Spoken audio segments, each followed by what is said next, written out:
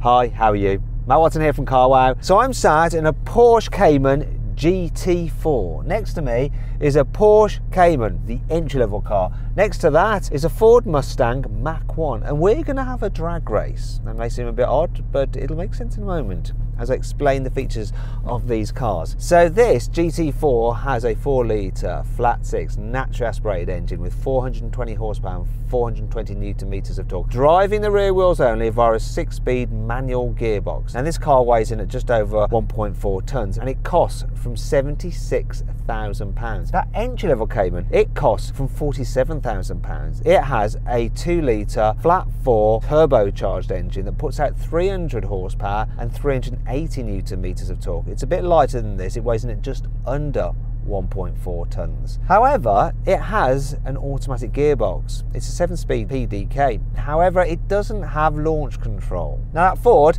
it has a 5-litre naturally aspirated American V8 which puts out 460 horsepower and 529 newton meters of torque. Thing is, that car's a little bit heavy. It weighs 1.8 tons and it's quite expensive. It comes in at £57,000. Once again, it's rear-wheel drive, but it's a manual like this car. So it's going to be interesting to see what happens. Now, before we go any further, if you're thinking about changing your car, you might need to sell your current car first. You can do that through CarWow, and we'll make sure you get a fair price because our dealers will bid on your car. And then when you're buying a new car, you can also buy it through CarWow, and we'll make sure you get a fair price for that because our dealers will give you their best price. Simple.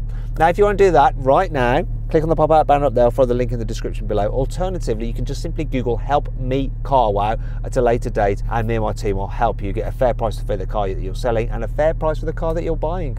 And you don't have to buy and sell together. You can sell, then buy later, or just buy.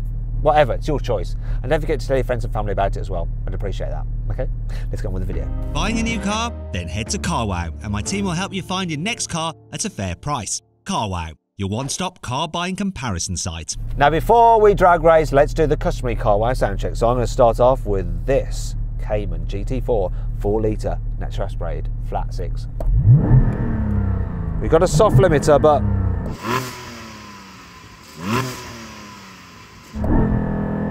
oh, still sounds good, doesn't it? It's all about the induction.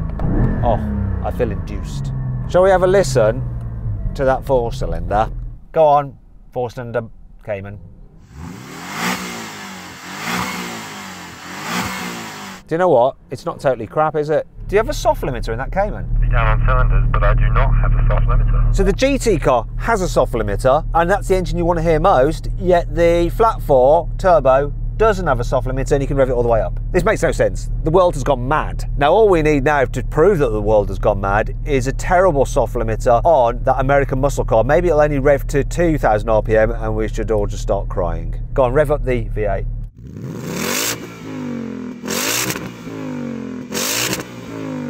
Now, sometimes when you're doing these tests, you can't hear them, but I can definitely hear that Ford. It still sounds like it has a bit of a soft limiter, though. Is there a soft limiter in that Ford as well? I mean, it sounded good. Well, if the soft limiter is at 7,000 RPM, then yes, there is. No, there's not. Shows how much I know. Anyway, which do you prefer the sound of? Let me know in the comments below. Now, though, let's race. 3, 2, 1. Oh, bogged down a bit. The normal Cayman's ahead. Rev it out, all the revs, this is so close. Come on.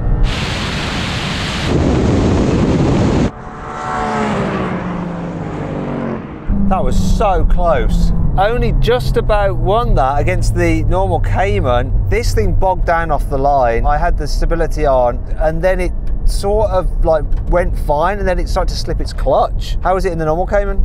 So I'm rolling with traction control completely off and had a bit of wheel spin off the line, but I managed to keep up with you quite well, I thought. And Mustang, you weren't even in it. I know. Do you want to try again? We can. Right, we're going to have another drag race, but this time I'm not going to sidestep the clutch because I don't want the clutch to start slipping. So I'm just going to feed the power in very gently, see if that helps. 3, 2, 1. It's a good start. That normal Cayman's just gone though.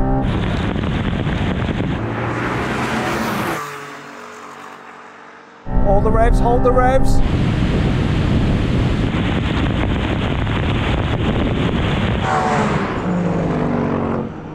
So you got a much better launch then, Simon. I was a bit slower. That was the best time. If you'd have got that the first time, you'd have won. So then what exactly happened? Well, the 718 Cayman won, completing the standing quarter mile in 12.7 seconds.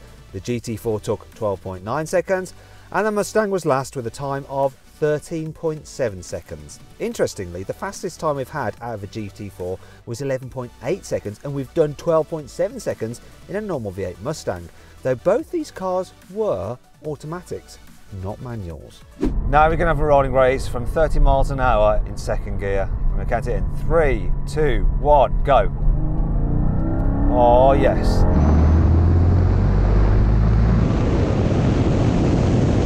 Dropping the other cars. I've got all the revs as well.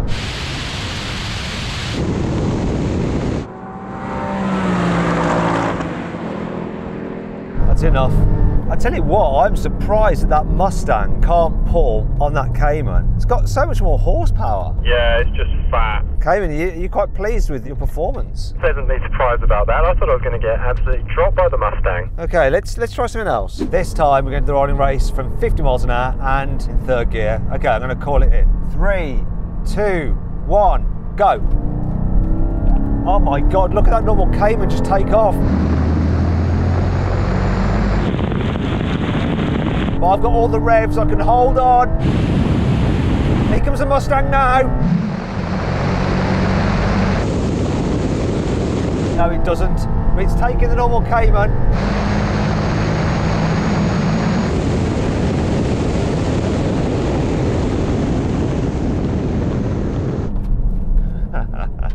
So I knew I was going to win that, but the Mustang did a better job that time, didn't it? Yeah, I managed to come past the Cayman at about 120 miles an hour, but it's a bit of a hollow victory.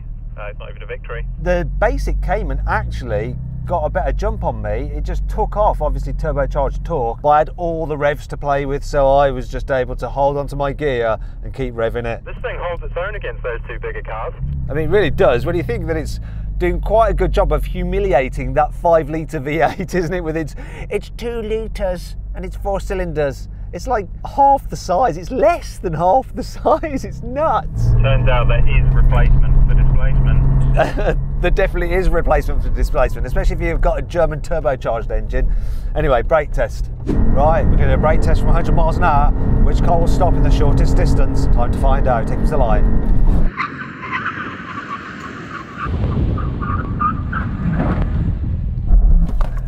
Well, do you know what? That's so close. Look, I can't believe it, but it looks like the normal Cayman is just about beating this GT4 in the brake test. The Mustang lost. Now, the difference between this and that car is, you know, it's fractions. But it still won, didn't it? Odd. Anyway, I found a great deal on a sports car through CarWow. If you want to find out what the car is, what the deal is, click on the pop-out banner there for the link in the description below to find out.